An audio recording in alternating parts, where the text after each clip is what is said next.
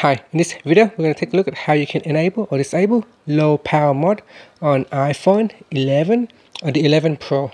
Now first let's go back to your home screen by swiping up, then tap on the settings icon, next tap on battery, then tap on low power mode switch to turn it on or off.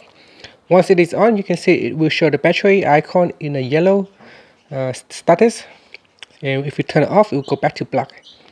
And that's it.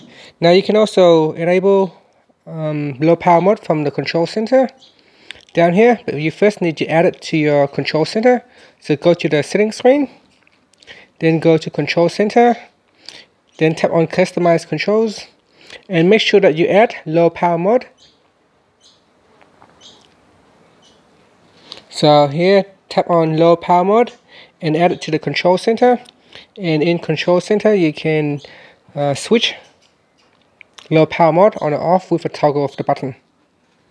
And that's it. Thank you for watching this video. Please subscribe to my channel for more videos.